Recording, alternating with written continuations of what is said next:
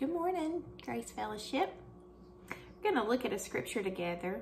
It's a really short scripture, Philippians 2, verse 14. Do all things without complaining and disputing, that you may become blameless and harmless children of God without fault in the midst of a crooked and perverse generation, among whom you shine as lights in the world. Are you a complainer? Do you grumble and fuss? Are you someone with a bad attitude?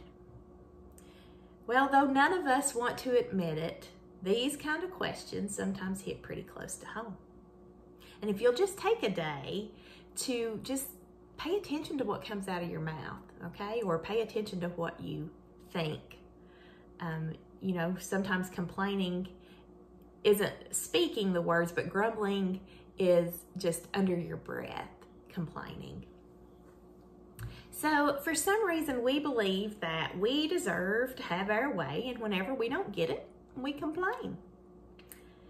And actually, there's a lot of complainers that were found in the scripture. Cain complained about his punishment from killing his brother being too severe.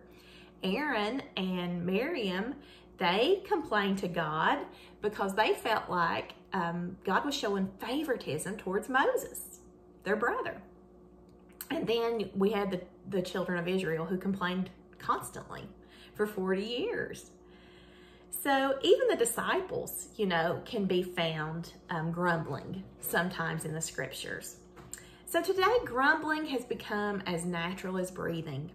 And even as Christians, we also have become gripers and complainers. That's why Paul wrote it to the church in Philippians 2:14. Do everything without complaining and arguing. So complaining and arguing, when I think about that, it's actually a spirit, a self-centered spirit that comes from the enemy. So when we give in to that complaining and grumbling, we're giving the devil a foothold. It shows not only that we are self-centered, but that we also have an ungrateful heart. And in Luke, we read that out of the abundance of the heart, the mouth speaks. So not only are we, we hurt God when we complain about things, but we also can hurt others. So think about something for a minute. Perhaps that there is nothing that demonstrates your relationship with God more than the words that come out of your mouth. So do you choose to see the best in every situation?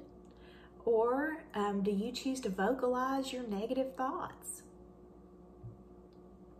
When we have thankful, tender, and obedient hearts, our words are sweet and they bring peace.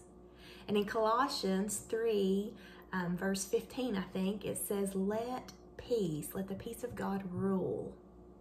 Well, when you're complaining and arguing, the peace of God cannot rule in your life or even in those around you.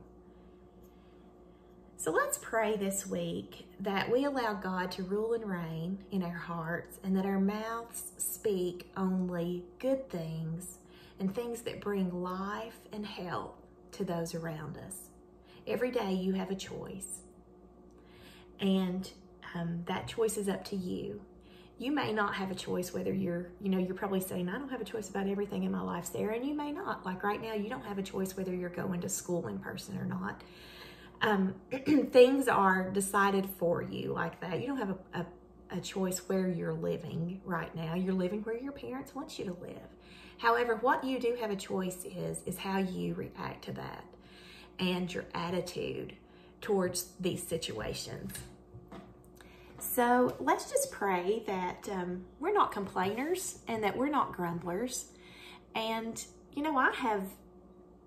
I know you know people who do nothing but complain, and even though they don't mean to have that kind of a ill spirit about them, they just do. If you just pay attention to the words that come out of their mouth, it's always, oh, I don't feel good, I didn't sleep well last night, or You know, you fix somebody a nice dinner and they say, oh, I like that dinner, but this is my favorite. I don't really care for this, but it was good. I mean, you know, let's try to watch the words that come out of our mouth.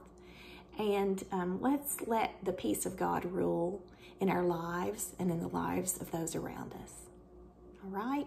All right, let's pray. Father, we come to you and we thank you so much for today. We thank you for this beautiful fall day that you've given us. We thank you for the opportunity just to be your children, Father, and to be King's kids. And we ask you that we just act like King's kids, Father. We ask you that you just give us the words to say when we're faced with choices of whether to complain or to see the good in things. That, Father, you just always quickly remind us to shut out that sinful nature and that flesh and always see the beauty around us. We love you. We thank you for everything that you've done in our lives. And Father, we just ask you that the next 2 weeks, as we're faced as a nation with a big decision, that the peace of God just rule and reign in our hearts and our lives. In your name we pray. Amen.